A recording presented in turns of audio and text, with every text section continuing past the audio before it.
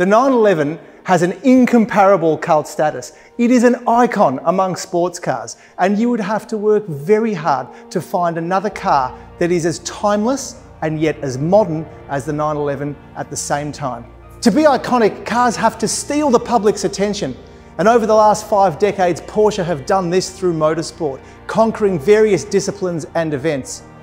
But with the 911, Porsche have also done this through their aesthetic, as only Porsche can, using colours and key details that have kept the 911 in the forefront of people's memory.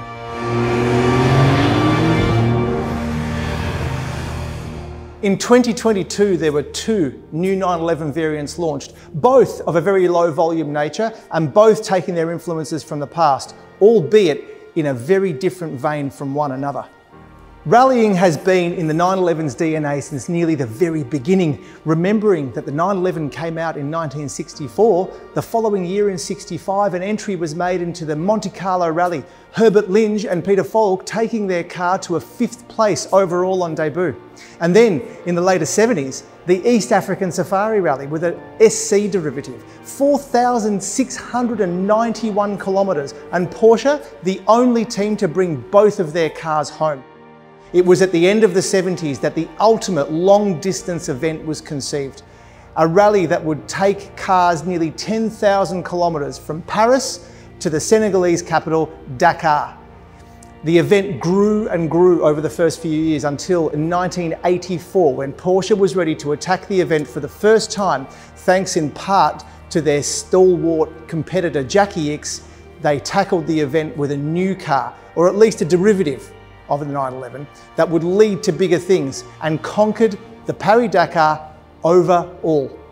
The 953 left such a strong mark on Porsche and its reputation in a new form of motorsport that in 2022, its influence has translated into this, the new 992 911 Dakar.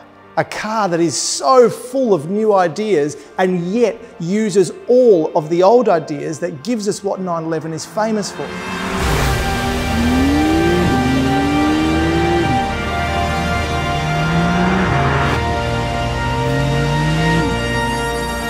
So how do we make a 911 cross terrain at high speed?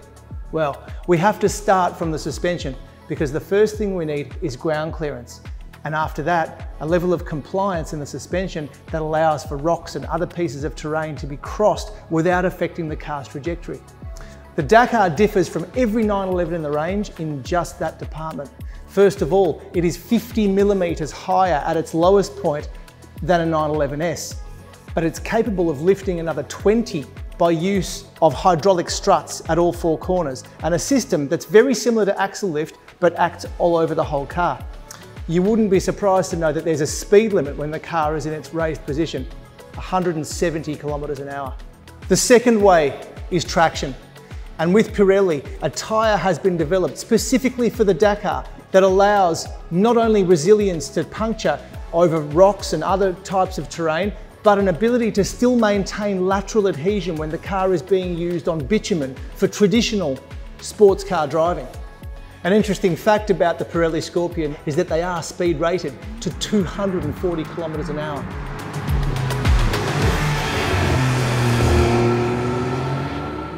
The Dakar's rugged appearance is not the work of the styling department alone. It is for a purpose. Robust plastics and a stainless steel bash plate will contribute to giving the car not only its resilience to stones and other debris, but a very, very good slope angle and ramp angle when the car is used over big dips and large climbs. Weight saving is still forefront in the thinking of the engineers. Carbon fibre reinforced plastic bonnet, much like the GT3, as well as the roof panel.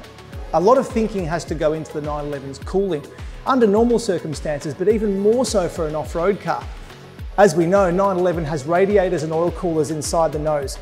But in the Dakar, they've got vastly uprated fans to cope with high demands, but at low road speeds. Another prominent feature are the red permanent painted tow hooks, front and rear of the car. A styling feature, but also very functional. And this curious feature, poking out of the carbon lid, is actually a permanent power outlet. So when you need to plug in your spotlights as part of the off-road design package, you can.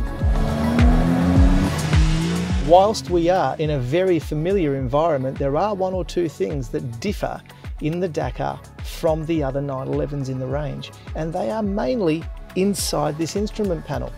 When you rotate your mode switch, don't expect to find Sport and Sport Plus as you would in a conventional 911. You'll be greeted by rally and off-road modes, the two of which offer separate programs for different type of terrain. The rally mode allows lots of movement in the suspension with the intent of moving at high speed over surfaces like gravel, wet grass and mud with ruts. Whereas the off-road mode allows the driver to tackle circumstances like deep sand, sand dunes, circumstances where suspension movement isn't terrifically important, but ground clearance is, and in that mode, the car does automatically rise up to 20 millimeters. Anybody following a Dakar will be left in no doubt of the car's intent. High ground clearance, nearly 200 millimeters, and the same treatment of robust plastic with a stainless steel bash plate. Aerodynamics on an off-road car, particularly for stability, are far less important than they are for an on-road car. So at the top of the Dakar's rear is this CFRP fixed wing. Done away with active aero, it isn't important. Yet, management of thermals is very important, and directing as much clean intake air into the big air filters, which are very well protected, is a big priority. So the combination of everything I've just explained and 353 kilowatts, we have taken all of the motorsport inspiration from 1984 and manifested it in this new car.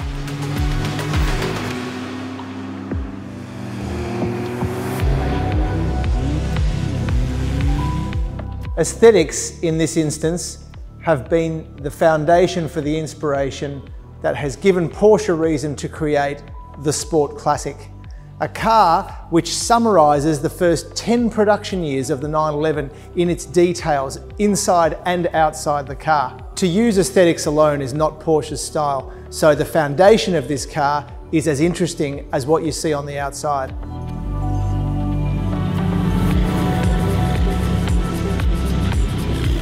Unlike the Dakar, this isn't the first time we've seen a Sport Classic. No, there was an immediate forebear back in the 997 generation when we had the Sport Classic launched for the first time. But then it was on the basis of the Carrera S. It was given a wide body and a manual gearbox. This time round, Porsche have chosen the Turbo Coupe as the basis for this incredible car, but with some subtle differences. As we've all become used to the fact, 911 turbos have been all-wheel drive for several generations, but not this one, rear-wheel drive only. And the 3.8 litre twin turbocharged flat six drives only the rear wheels through a 7-speed manual gearbox, making this plausibly one of the most exciting 911 turbo variations ever built. The Sport Classic sprouts period details everywhere you look, starting from the paint colour itself. Sport Classic Grey is a subtle metallic, and it's hit off by painted on light grey stripes that accentuate the contours of the bonnet and the double dome roof. And small details like the period orange bar grille in the nose and in the wheel centres, and those wheels are an homage to the original Fuchs, which were first seen on the 911S in the late 60s. Gold badging and the very famous ducktail rear spoiler are two more details of the Sport Classic, the latest in the line of the Porsche Heritage Edition. When you sink into the interior of the Sport Classic, you're again reminded of how all the period details have come together to be reminiscent of the early 911s. Straight away from your vision forward, you're greeted by another early badge in the steering wheel centre hub. And as you look into the instrument panel, a tachometer styled exactly like the early short wheelbase cars with their green numerals. The interior is completely upholstered in natural leather in a contrast between black and classic cognac, with various exclusive manufacturer details like the extended dashboard trim package. We also see inner door sill guards in leather, the centre console vents in leather, the exclusive manufacturer insignia beautifully embossed into the centre console's lid. The interior trim package in the doors, the dash and the console in open pore Paldea. a beautiful finishing touch, again taking us back to the early cars. Atop the interior trim and the dashboard, in each and every one of the 1250 Sport Classics is a limitation badge in the same gold as the badges on the exterior of the car. And what other interior feature in all of 911 folklore could be as iconic on the inside of the car as Pepita houndstooth inserts in the seats in the front and the rear of the car.